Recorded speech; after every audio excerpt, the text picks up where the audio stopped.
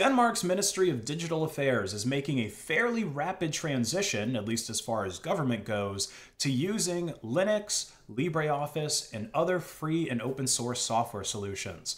They're expecting to have half of their staff switched over by the end of this August, and the rest will transition by September to November of this year, which will be just in time for everyone in these offices to escape Microsoft's clutches before the end of Windows 10 support, which I suspect might have been the thing that pushed this department over the edge. But the primary reason for the switch given by Denmark's Minister for Digital Affairs was to strengthen the country's digital sovereignty, which I absolutely agree with. It's always mind-boggled me a bit to see how much governments end up depending on proprietary Microsoft products, especially government institutions outside of the United States. You see, Microsoft is a US company, so there's not a whole lot of recourse for foreign governments that are displeased with the service, besides, I guess, levying fines against Microsoft. And then if they don't pay those fines, eventually they get kicked out of the country, but that obviously still would not solve the government's immediate problem of getting denied service by Microsoft. And even if these governments were pleased with Microsoft's products and services, having all of your social service depend on proprietary software from a foreign company in a foreign nation is a huge national security concern. And these concerns grow with each new version of Windows because more and more of its functionality is moved to the cloud, making it more difficult to isolate from Microsoft's direct interference.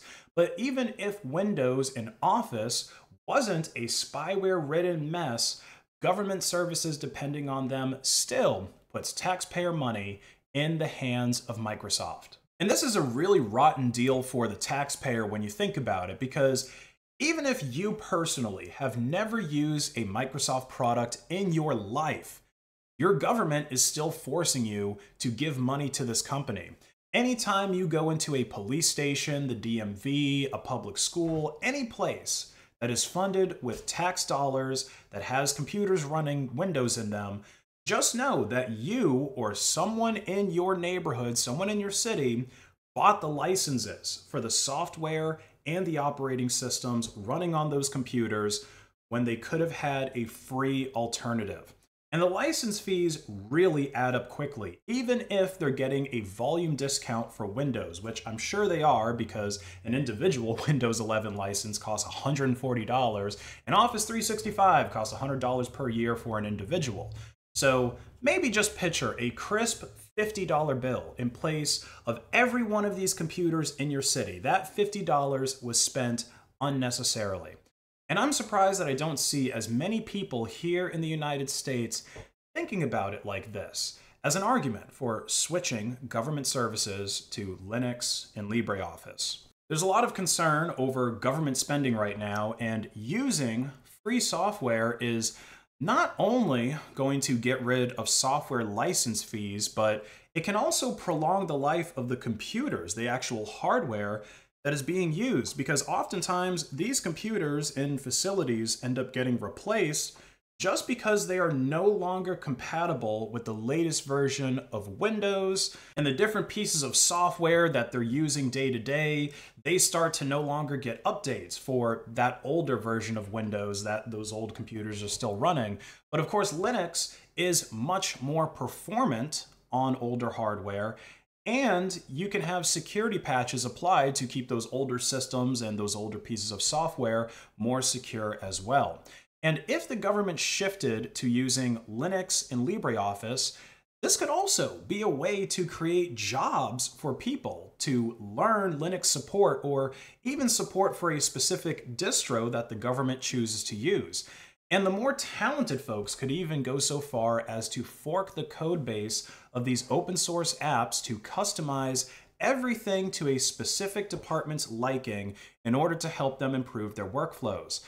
These departments could hire local people to fix bugs, create documentation, test software, and after a few iterations of this, we may end up with systems that become more and more efficient over time instead of less efficient.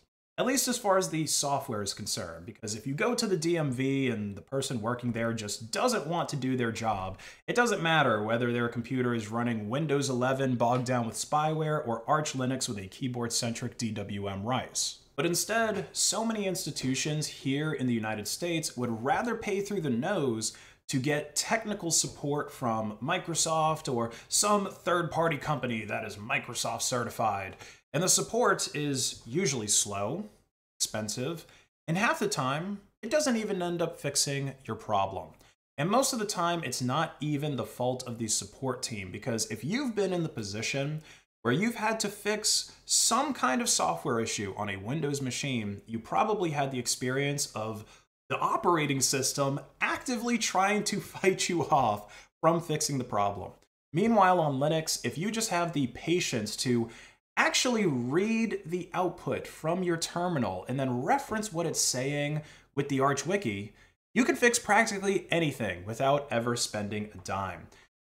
Europe's pursuit of digital independence may very well bring about the year of the Linux desktop. Germany's northernmost state is also undergoing the open source transition from Microsoft Office to Libreoffice. They're transitioning from Outlook to Open Exchange, and they're transitioning from Windows to Linux. And the effort in Germany is supposed to go beyond just free and open source client devices and client software. They also plan to transition from using Microsoft-controlled cloud infrastructure to German-controlled infrastructure, which is absolutely fantastic. I mean, if I were a German citizen, I would hate to think that something like a driver's license renewal could be delayed by something as stupid as OneDrive having a syncing issue.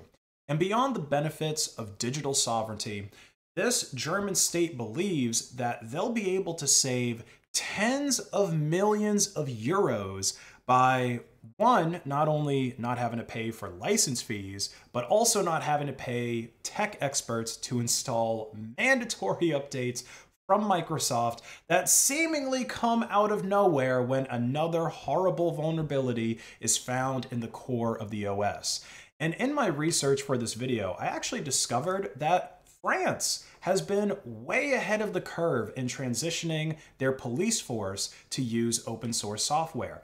They actually started back in 2005 by adopting the OpenOffice.org Office Suite and making the .odf format its nationwide standard for document encoding.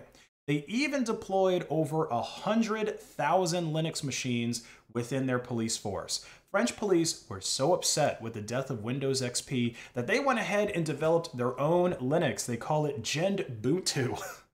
So apparently that's what they're using instead. And if the French police can do it, I think just about every police force in the world should be able to relieve itself from Microsoft's clutches. So if you are paying for proprietary licenses from Microsoft or some other company right now, which you probably are if you're paying taxes in a country that's not using Linux, then you should demand that your government stop wasting your money and start using free and open source software. If you enjoyed this video, please like and share it to hack the algorithm, and check out my online store, based.win, where you can buy my awesome merch or accessories for your phone or laptop. 10% store-wide discount when you pay with Monero XMR at checkout. Have a great rest of your day.